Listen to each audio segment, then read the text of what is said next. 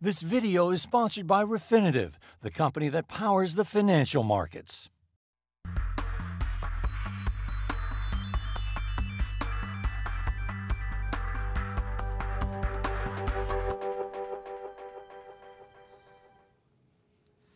Rob Cyran, Apple is due to report what it calls first quarter earnings, the quarter to December, later today.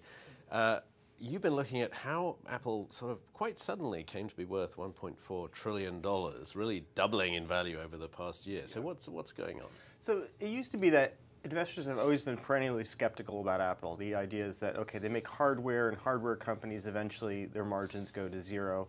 You know, that's probably going to happen some time in the future for Apple. And so there's always been this skepticism about Apple. And so the multiple that the stock traded on was always, it traded at a very sharp discount to the S&P. So this is price to earnings. Yeah, exactly, sorry. Yeah. And especially if you compensated for cash, the amount of cash they got on the books. Right.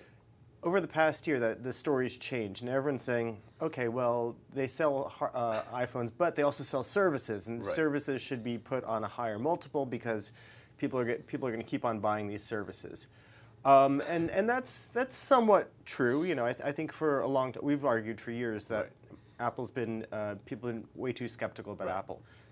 However, you know, maybe now it's flipped around a little bit. I think it has. So you, in your piece today, you point out that Apple's multiple is catching up with Facebook, with Alphabet, which owns Google, and even with Microsoft, which is not yet caught up with Microsoft, but catching, and Microsoft's been on a real roll for quite a while now. Yeah, I mean, Apple's now trading at 23 times estimated earnings over the next 12 months. That's ahead of the S&P 500. Right.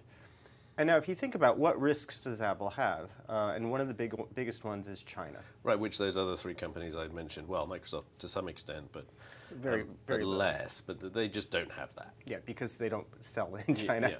Yeah. So Apple has two risks in China. The first is they produce almost all their iPhones. They're assembled there. Right. And if the virus, the coronavirus, you know, if the disruptions become more, that could impact the number of phones that Apple this is a supply chain question. Exactly. Yeah. The other thing is that they sell about 17% of their sales are in China itself. And China, there's been a complicated relationship. The government was kind of it's forced various tech companies out of the market. Right. Could they do the same thing to Apple? It's a possibility. It's also tied up in the whole U.S.-China trade question. Yeah, and nationalism. You know, if the U.S. starts putting more tariffs on China, then you know perhaps China will strike back at Apple, or perhaps Chinese consumers will get annoyed at Apple and stop buying Apple and buy domestic. So in brands. short, investors used to be too pessimistic. Now maybe they're just a little too optimistic. Yeah, I think so. All right, thank you very much for that, Rob. Stay tuned for more breaking views tomorrow.